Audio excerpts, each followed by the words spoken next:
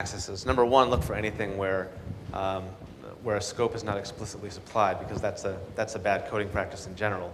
But really look for mismatches between reads and writes. So if somebody sets a variable as session.something, or if they set the variable with a scope, but then they read it later without a scope, that's kind of a warning sign to watch out for, because there may be mismatches in what actually gets read later because of this search order. Here's some contrived code. You have an if function that says, if this important variable is defined, then do this stuff. Otherwise, throw up an error message. And the idea is that maybe something else in the application may have set that variable if you were authorized to do that, or if you went through a certain workflow. But because that variable is unscoped, you can just put into your query string important var equals anything you want. And when that comes to be evaluated, if you go back to that search order, the first thing it's going to do is it's going to look through in that order. And once it gets to number 3, it's going to say, OK, if the variable's in the URL, it does exist, is defined, we'll evaluate it true. And then it will do important stuff, whatever happens to be in that function. So you're essentially bypassing a check here because of the fact that the variable is unscoped. If they had used variables.importantVar, for example, there would be no way that it would possibly get confused with something that came in on the query string.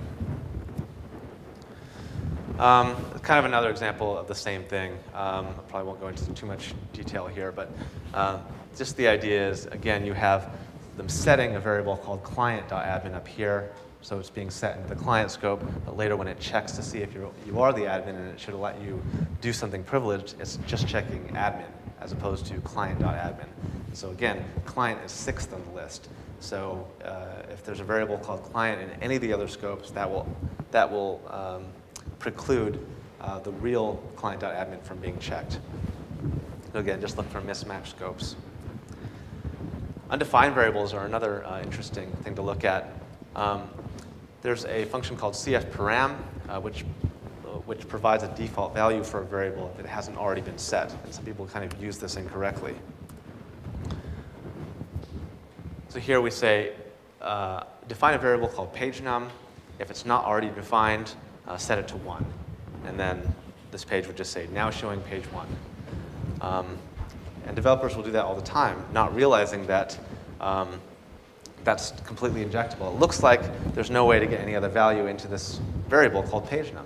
But again, you can just override that in the get or the post or the cookie or anywhere that's in that search order. And now you can create a cross-site scripting injection at that point, even though it looks from the code that you can't. If you're not aware of the search order, then you don't know that's going to happen. Environment variables, I talked about the CGI scope and how in ColdFusion you can set a lot of variables that you wouldn't normally be able to set. This example, it looks at the host header, and HTTP host will contain example.com. But if you provide a request like that, where you provide a real host header and something, and just a header that happens to be named HTTP host, that will override what the real host header is. Additionally, other CGI member variables that usually in other platforms you can't touch as an end user. You can't touch remote user or path info server software. I mean, why would the user ever be able to override those? In ColdFusion you can, just by providing a HTTP header called server software. And if you do that, then the user controls that value. Now the exploitability of these, probably not that high because it involves modifying the headers of the request, but again, if you're looking at the code, you should have to be aware that these things can happen, and that not just to consider those variables to be trusted by default. Almost done. I got one more slide.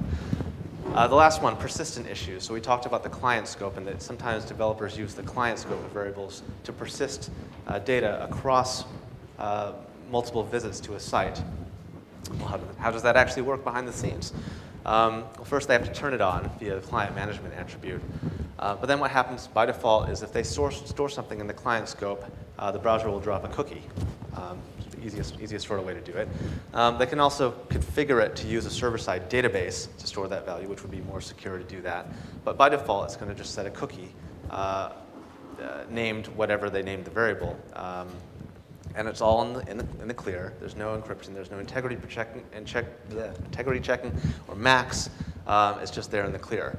And most developers will not realize when they just set a variable in the client scope that it's dropping a cookie. So there are